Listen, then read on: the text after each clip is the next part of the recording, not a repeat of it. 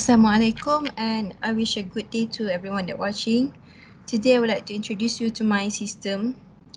First of all, I would like to introduce myself. My name is Hani Zahira and today I would like to introduce you to my system which named as book record system. This system can be implemented in library system because it has almost the same function as a library system, but it also has the function which is it will store any record of a book that is available or exists in the library. So user, or as a library user, it will save a lot of user time instead of going shelf to shelf to find a book only to find out that the book is not even exist or available to borrow in the library. So this is the main page for the book record system. User will be given 4 choices to enter whether new registration as borrower. This is for a new user if the email is not being registered in the system yet. So user have to register first before login. And second is login as borrower. Third, login as admin. And fourth, exit. So I will show you the login as borrower first, and then later on I will show you the registration as a borrower.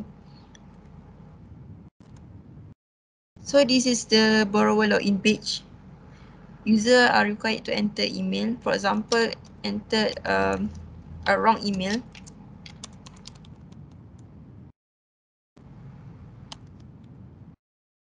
So as you can see, it will display error statement, wrong email or password, and user have to enter Y to try again.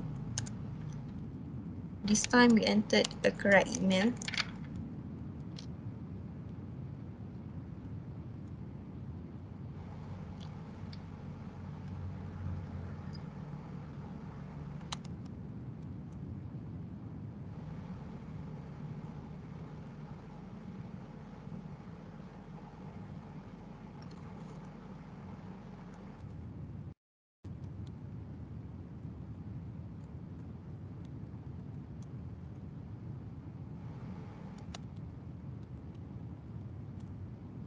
If you enter a right email and right password, it will brought you to a borrower menu page, and it will display your name and your ID.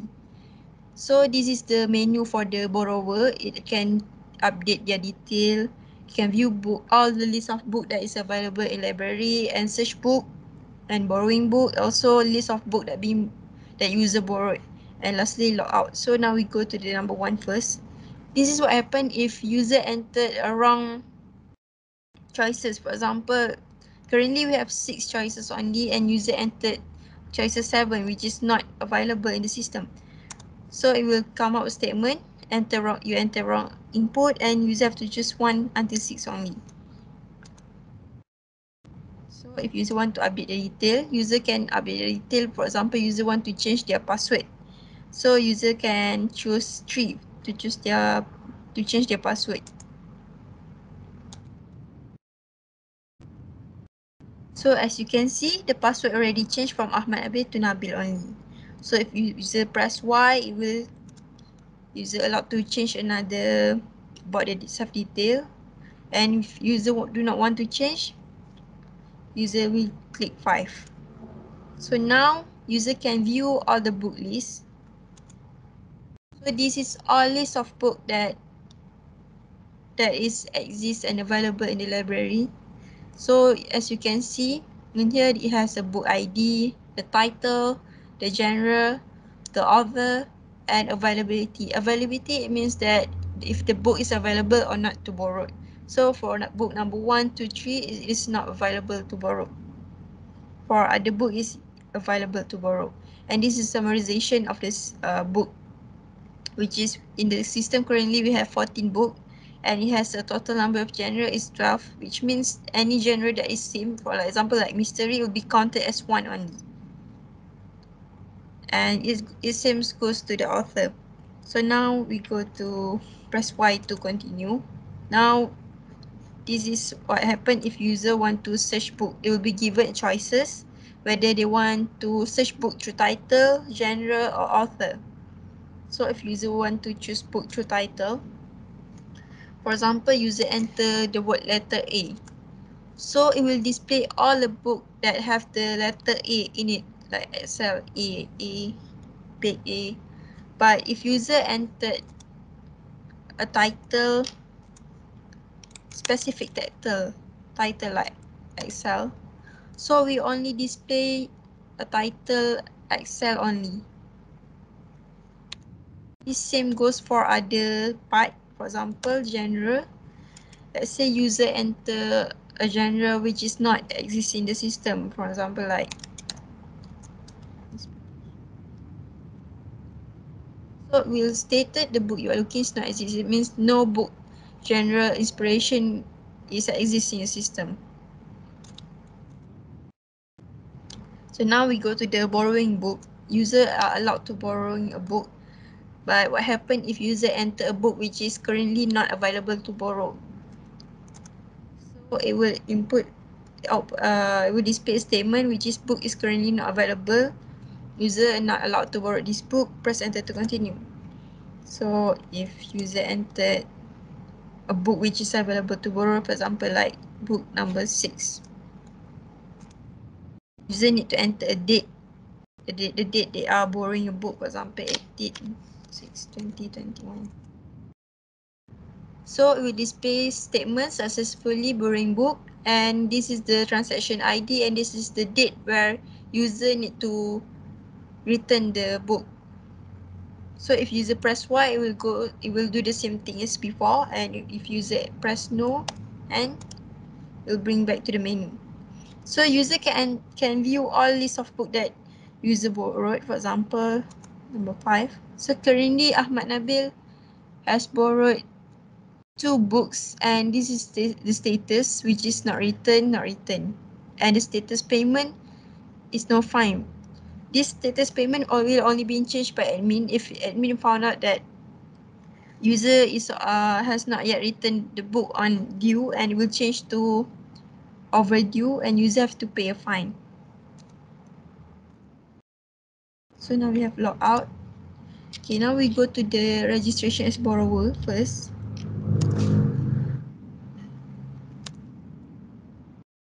User have to enter the name, for example, Nabila, phone number, and this is what happen if user enter email which is already exists in the system.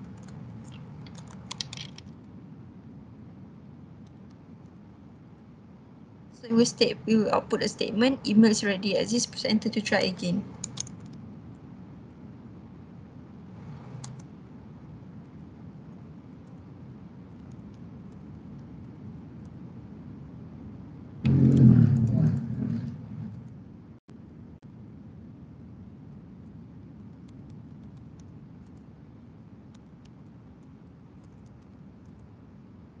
So if user successfully registered, it will display a statement, you have been registered, welcome to book record system. Now you can try to log in, which is nabila@gmail.com.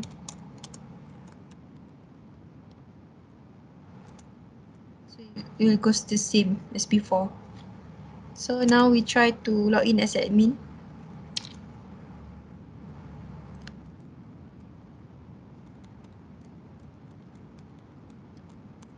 This will be if you enter a wrong password, will come out a statement wrong email or password like before.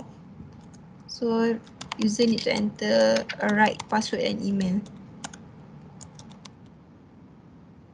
So this is admin menu page, and admin have 9 choices, and if admin entered a choices which is not available, so it came out a statement wrong input.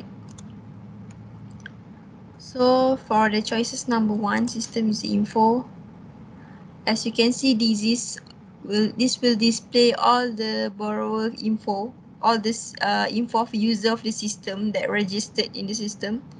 So far we have 7 user, and admin can delete user or update user. So if admin want to delete user, you have to choose D. And this is what happened if user enter an ID which is currently active user. Like Ahmad Nabil just now just borrowed a book, is still an active user. So if entered borrow ID 6, will came out statement, ensure to remove this. You want to remove this user, and yes. It will came out statement cannot delete because this user is an active user. Because now Ahmad Nabil just now has borrowed a book, so it is an active user. But what happen if admin delete a user like Nabila which never borrow any book?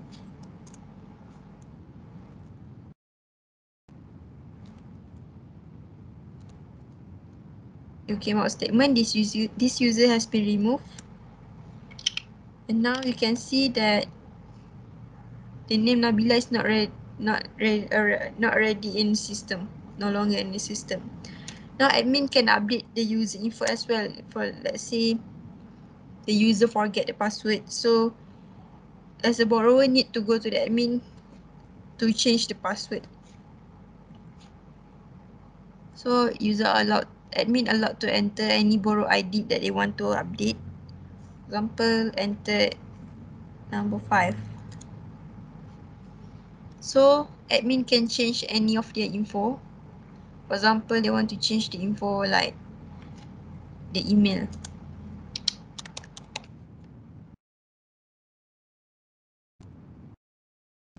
As you can see, the email already changed compared to before. Now we go to the number 2 option, which is to view our list of book. Is it the same as before? It will display the availability of book, the author, genre, and title, and also book ID. So admin can add book. Example, want to add book and C.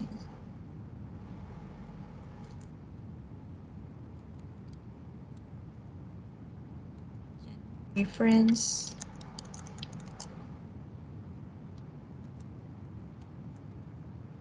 So book is successfully added to the system. Do you want to add another book? If yes, it will bring the same as this page. If no, it will go to the menu page. So now admin also allowed to update book info.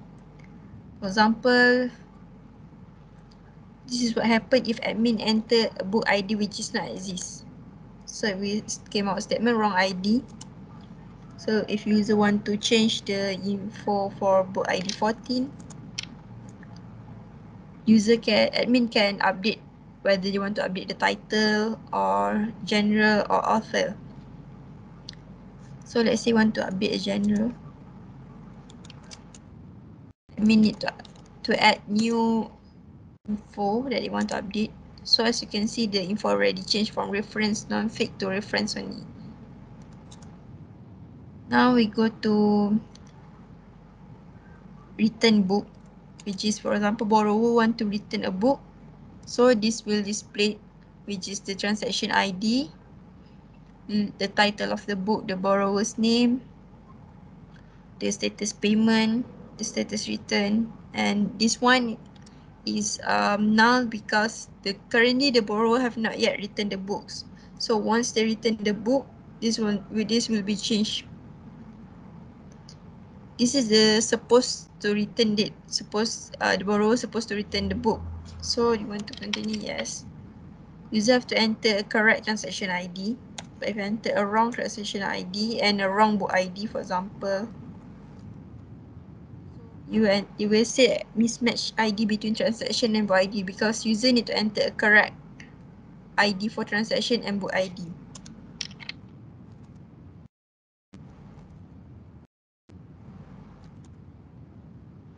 So enter a date which the book was written. For example, it was written on one day late.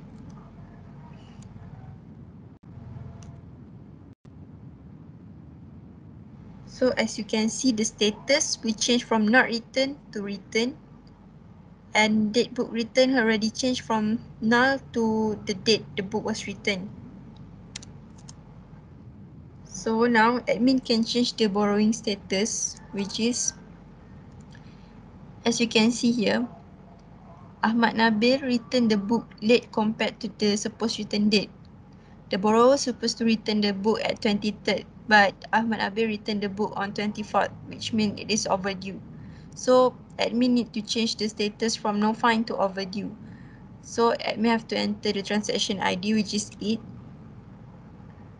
and admin will be given a choice to change to overdue if book was written late, and no charge if borrower return book on return date.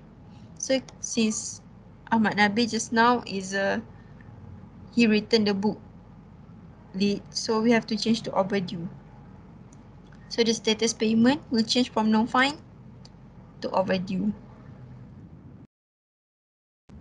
If you click on the update borrowing status once again, you will see that Ahmad Nabil name will not, the transaction ID Ahmad Nabil name will not already in the system because the status already changed from no fine to overdue.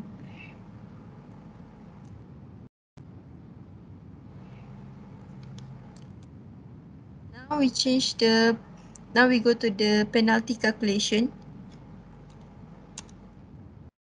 So as you can see, since Ahmad Nabil is overdue, it has a fine to pay. So at this page, it will only display list of borrowing info book that have been written and overdue.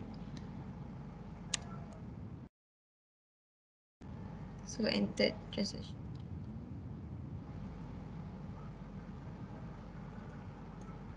So in here, we can see that the borrow date is 18 and the date books was supposed to return is on 23rd. But the book was written on 24th. So total day books was written is 1 day late, and enter total day book was written late 1 day. So the fine that Ahmad Nabil has to pay is 0.5, which means 1 day late. 1 day late, borrower have to pay 50 cents for every day that is being late. So if you want to update the status payment, let's say the borrower want to pay. So admin will change the status from overdue to paid. So as you can see, penalty calculation will become, the list will become empty because all borrower have paid or returned book on due. Lastly, we go to the report generate, which user can view the book report from borrower, which is how many books was already been borrowed by, like say Fizlaika has borrowed 3 books in total, Shami has borrowed 1 book in total, Ahmad Nabil 2, and this is total use of the system 5, because it will count even the non-active user. So total active borrower is 4. Now we go to book report. So you can see this overall book report, which it has 15 book, total genre 12, total author 13. And for overall author report, it will show how many book been written by this author. For example, like Stephen King has 3 book written, and it written 3 different genre. So for the genre, it will display how many books for the genre. For example, like reference, we have three book which the genre is reference, and number of author being written is 3. This same goes for other book. So that's all for my system. Thank you very much.